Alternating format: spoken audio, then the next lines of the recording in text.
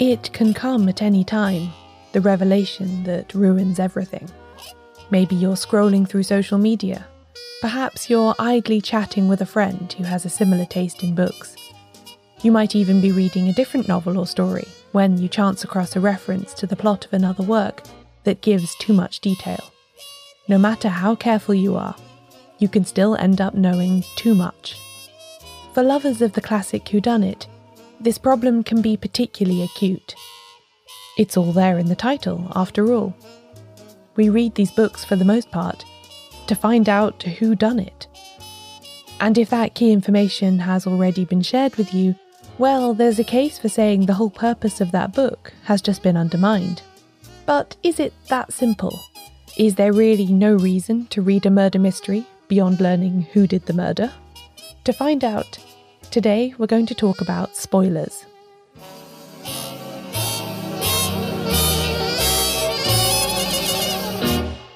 Welcome to Shedunnit. I'm Caroline Crampton. A brief update on the Shedunnit pledge drive. If you've listened to the last couple of episodes, you'll know that I've been trying to meet the goal of adding 100 new members to the Shedunnit Book Club by the end of 2020. And I'm delighted to say that we smashed through that goal in less than a month, exceeding all my wildest expectations.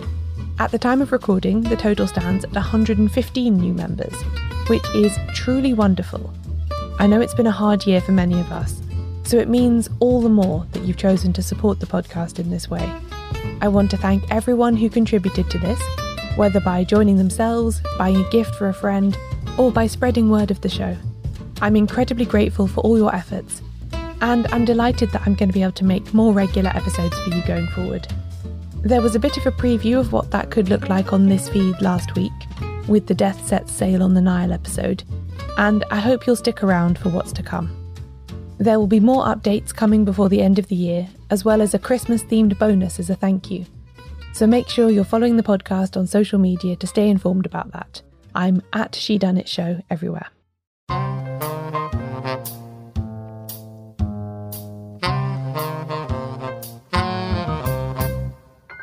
I feel like it's only appropriate that we should start this episode with a spoiler warning. Contrary to what the title might indicate, there are actually no major plot spoilers in this episode. But as always, if you're concerned, please consult the list of books in the episode description before going any further, and return later if any of them are ones that you don't want to know any details about at all. That's also a good place to start, because it's specifically the issue of spoilers on this podcast that has prompted me to make this episode at all. Long before I actually started making Shedunnit, when the podcast was just a twinkle in my overworked eye, the question of spoilers was one that perplexed me. Was it going to be possible to write and talk about murder mysteries in a way that was engaging, without having to reveal every detail of their plots? And if I did end up always having to include major revelations and therefore warn listeners of the presence of spoilers, would I be able to grow any kind of audience for the show? As I started putting out episodes, this concern remained. I'm aware that there is a minority of listeners for whom almost all of the books I mention are already familiar. But as the podcast has grown, it's become clear to me that a lot of people regularly find new authors and titles to try from the show. Finding the balance between being interesting and avoiding spoilers is something I'm constantly working on, and I'm sure I don't always get it right. I think it's also necessary at this point to clarify exactly what I mean when I say spoiler. Part of the reason that this whole issue has become very contentious is because it's a somewhat elastic term, encompassing everything from an utterly unexpected and frank description of exactly what happens at the end of a story in a review or podcast, to a fleeting reference to the fact that a work contains a surprising twist, even if that twist isn't described.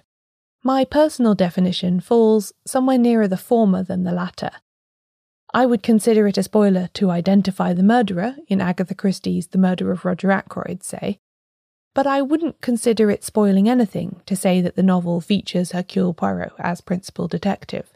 But as that's just my personal feeling, as we explore this topic in detail, I thought it was worth seeking some expert advice from people who have been navigating spoilers for murder mysteries for quite a while now. So, what is a spoiler? Generally, my feeling about this is if you have read a book And there is an element of that book which, if you knew about it in advance, would legitimately upset part of the experience of reading that book. I think that is enough to constitute a spoiler. I don't think it's a spoiler to say The Great Gatsby is set in the 1920s. I do think it's a spoiler to say you won't believe the death that occurs at the end of chapter 7 in such and such a book, because that sets up a certain expectation. This is Jim Noy, who has been writing about classic crime fiction on his blog The Invisible Event for over 5 years now. You might recognise him from the recent Locked Room episode of this podcast, where he acted as our guide in the world of impossible crime stories. And given that Jim particularly enjoys such tales where a seemingly impossible event is ultimately explained by rational means, he has had plenty of cause to think about spoilers in relation to classic crime fiction. The identity of the killer, the motive, sometimes the working of the crime, if the working of the crime isn't immediately obvious, those sorts of things have obviously been interwoven, one hopes, delicately throughout the plot. They're arguably the raison d'etre of these sorts of books. And so you are spoiling that book if you are referring to something that is essentially the key purpose of the telling of that story, right? Which in Golden Age Detection, the entire point is, most of the time, who the killer is, why they killed, how the killing was achieved, when the killing was achieved, or in the case of an inverted mystery where all of that is known, the key thing is typically what the detective uncovers, what the detective's surprise is that enables them to then prove the guilty party guilty. There is no getting away from it. The whodunit is a solution-orientated genre. As such, spoilers just carry more weight than they do in historical fiction, say, when there's a strong chance that a reader might know the basic background outline of the plot anyway because it's drawn from real events. That said, with murder mysteries, it isn't always just the identity of the murderer and their actions that can constitute a spoiler. When writers get a little more experimental with the form, there can be more revelations to accommodate. If I tell you who the murder victim is in Freeman Woolscroft's Antidote to Venom, now the murder victim isn't actually settled on until, I think, over halfway through that book. If you go into that book knowing who the victim is, I would argue it paints a lot of the decision made by the killer in that book in a very different light, because you're like, oh, we're just waiting for them to trawl through this until they get to this particular person. It really affects your reading of the book, I would argue. There's an Anthony Berkeley novel, same thing, where a murder plot is planned that is upset and then upset again, and eventually it's about the third or fourth victim who is settled upon. But if you know that going in, then you're just like, I can't believe he's wasting time with this. I think it's Berkeley playing around with this idea of victimhood.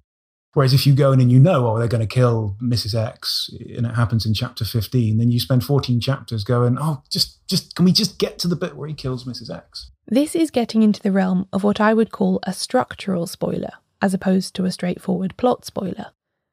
Even if you don't know who that mystery victim turns out to be, the fact that you know there is a mystery around their identity at all is going to give you a different reading experience than if you arrived at the novel without any prior knowledge at all. It's the same as if someone tells you that a story has a twist in it.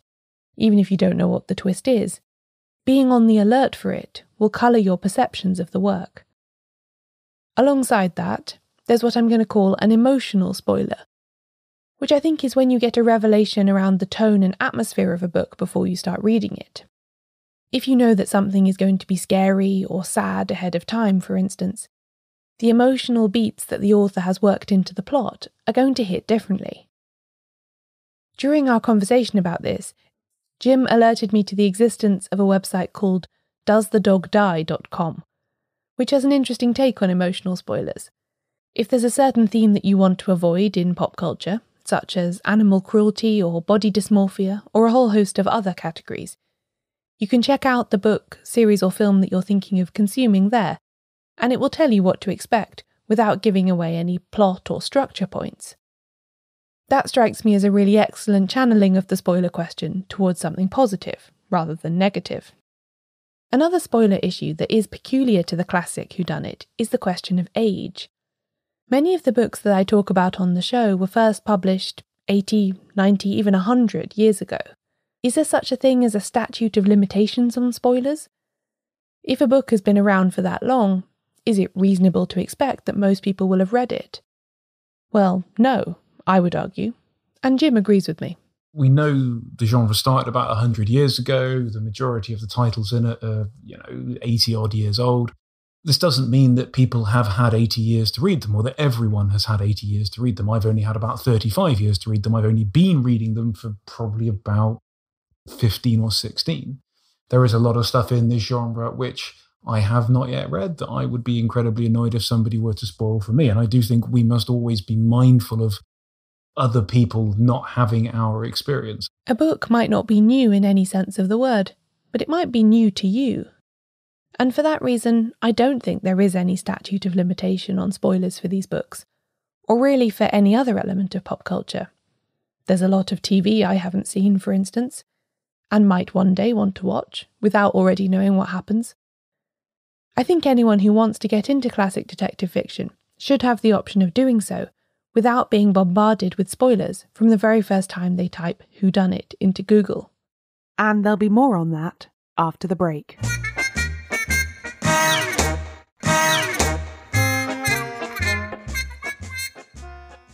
The issue of spoilers feels that much more pressing now because of how much easier it is to communicate.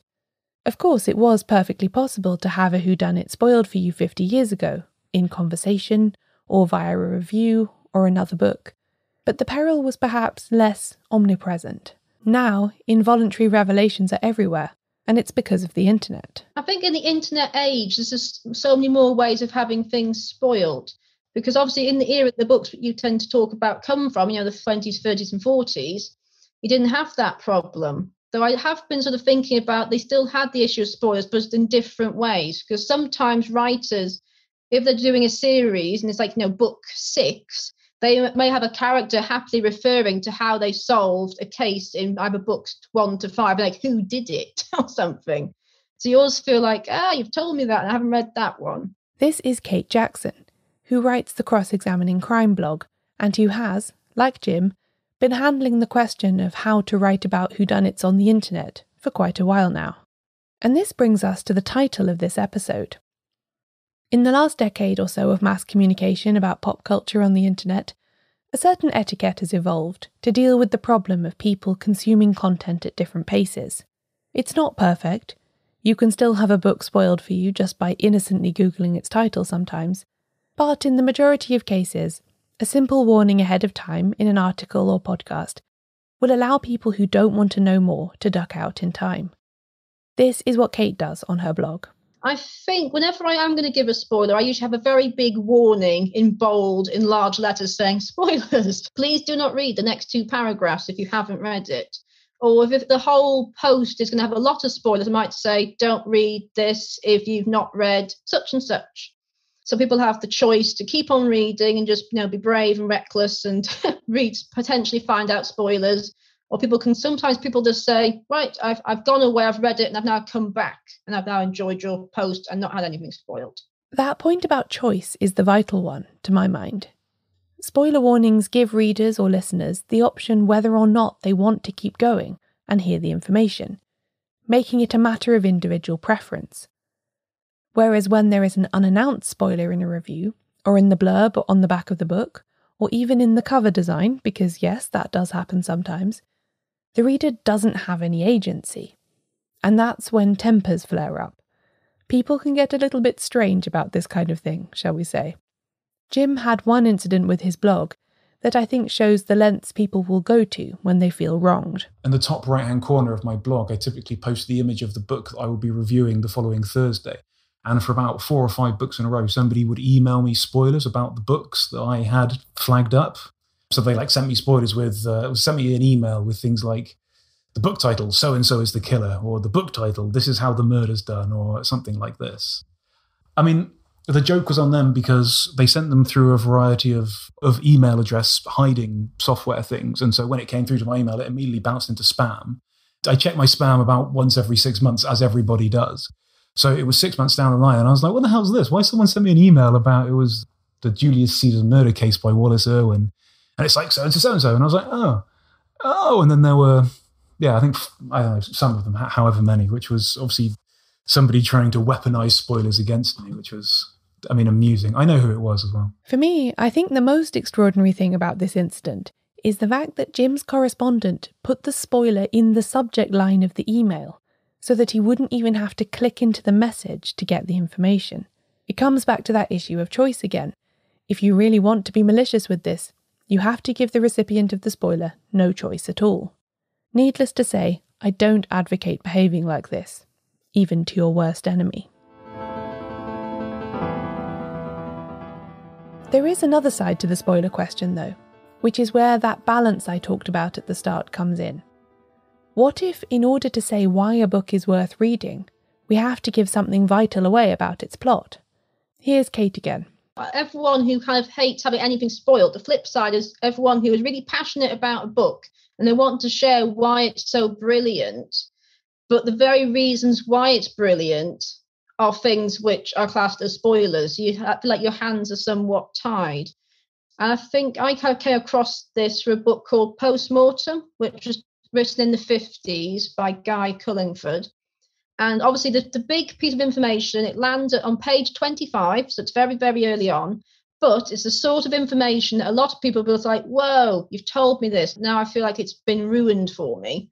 It makes it very challenging to review. In this situation, the only option as a writer is to tread carefully, add whatever warnings seem appropriate, and trust readers or listeners to use their common sense. But what if you do still see a spoiler for something that you were keen to read unseen? Given that, as I said earlier, whodunits are all about the solutions, is it still even worth reading that book? I do think there's perhaps a misconception that, mysteries or traditional whodunits are all about the plot and the ending. So if you take away the surprise of the ending, there's nothing else left. Which obviously I think the fact that your podcast has been going on and is really popular, or the blog posts and even like a conference in the British Library every year kind of shows that it isn't just, there's a lot of entertaining events and an interesting solution at the end. I definitely subscribe to this view. I reread my favourite whodunits all the time, and it doesn't affect my enjoyment of Dorothy L. Sayers' Gaudy Night at all, that I know the solution to the mystery already. I reread murder mysteries for the characters, for the settings, for the details about how people lived in a different time. For me, if it's a well-written and appealing book, it won't matter if I know when the denouement is about to start. However, that is my choice, and I usually reread after I've already had the experience of reading for the first time without any prior knowledge. And if you want to have that option, there really is only one way of making sure of it. I have a policy that if I know there is a book I am definitely going to read, but I have not yet read, if it's somewhere on my TBR and I see a post on it or I see a review of it on somebody else's blog, regardless of the esteem in which I hold that reviewer, I do not read that review. Because all it takes is one person to be very careful and not say one thing, and another person to be very careful and not say it another way, and suddenly potentially the two things come together and you realise the gap that they're trying to navigate around. So my take on this is I just typically try to avoid reading about anything that I haven't read, that I know I want to read. Obviously, you can't avoid everything you haven't read, because how are you going to find out if you want to read about something?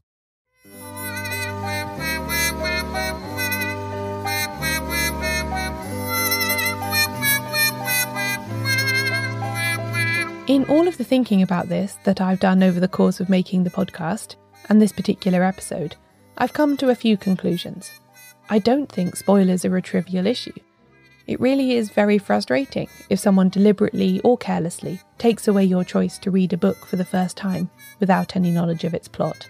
However, I do think that in this internet age, the responsibility for preventing this is shared.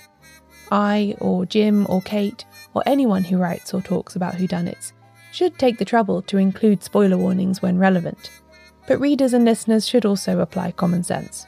Check for warnings, use contextual clues, and if in doubt, you can always do as Jim does. And just avoid anything with any mention of that book until you've read it for yourself.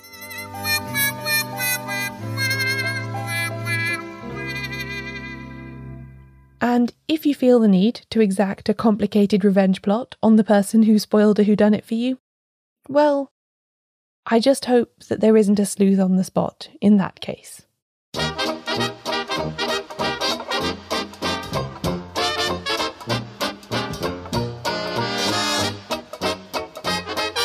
This episode of Shedunnit was written and narrated by me, Caroline Crampton.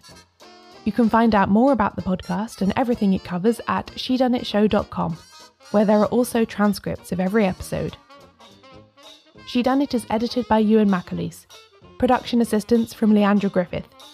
Member support for the Shedunnit Book Club from Connor McLoughlin. Thanks for listening.